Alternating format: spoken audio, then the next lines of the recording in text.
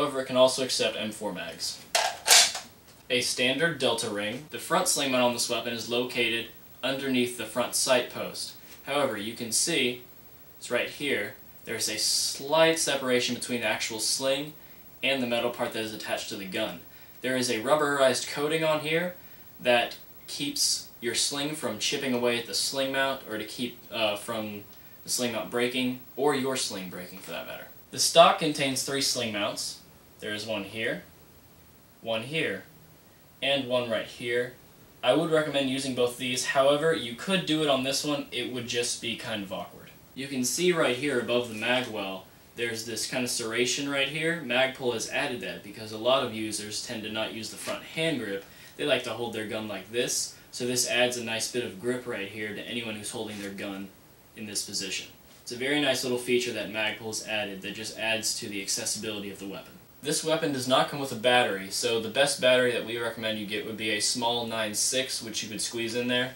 In order to install the battery, you pull back the delta ring, and the bottom part of the front hand grip comes off. You plug the battery in and get it in its nice little slot, and then you simply put the underside of the front hand grip back on, and it's ready to go. The flash hider for this weapon is normally the US regulation orange, bright orange plastic. However, this gun comes with a black all-metal one, which you can fit on there, and it is threaded with 14mm counterclockwise threads. The metal components on this gun include flash hider, the outer barrel, the front sight post, the delta ring, the mag release, the trigger, the fire selector switch, the charging lever, the dust cover, and the bolt, the upper and lower receivers. The polymer components on this gun include the front handguard, the flip-up sights, the magazine, the pistol grip, and the MOE Magpul stock. So before we go over to Delta 1 for the internal reports, I would just like to say a few things about this gun. I personally like this gun. I'm not an M4 guy, but I must say I do like what G&P and Magpul have done with this. A lot of the nice little features they've added in there.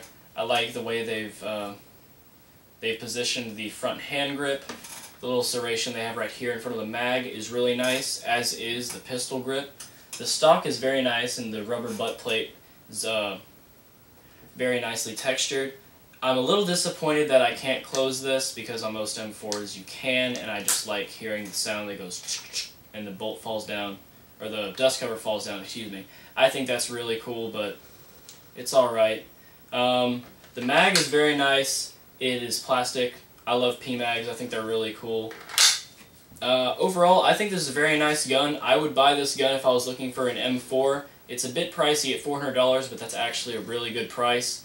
So I would definitely recommend this gun to anyone looking for an M4 who has the budget to purchase this weapon. So now let's go over to Delta 1 for the internal reports. Thank you, Freezer. Now for the internal reports. It comes with a long type G&P M120 motor, a version 2 gearbox, 7mm ball bearings, a polycarb piston, and their pistons, I must say, are the best pistons on the market for the price. For $20, they're the best. That's what they're known for. Their motors and how good their quality of their M4s are, such as this.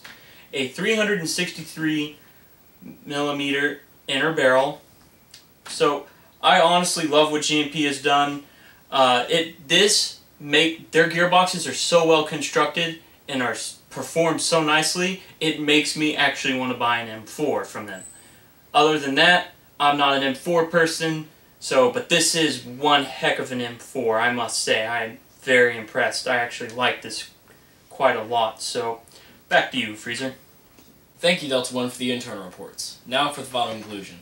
G&P has teamed up with Magpul to make an excellent rifle. Their PTS division has done an excellent job replicating this weapon, although it is still experimental. What Magpul does is they take everything that's established and they make it better in every way. They've improved upon the M4 front hand grip, the stock, the pistol grip, the magazine, the upper and lower receiver, as well as the flip-up sights.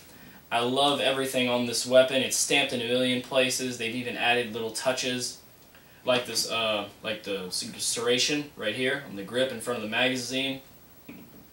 Really helpful and useful. That's something I would personally love. And like I said earlier, I'm not an M4 guy, but if I was looking for an M4, this would be one of my first choices. And if you have the money, this is definitely one of the best M4s you can buy out there on the market right now. You can get this gun for $400 off of aspeciairsoft.com. Once again, there's a link in the description. So this has been our review of the G&P Magpul PTS licensed MOE experimental assault rifle. Thanks for watching.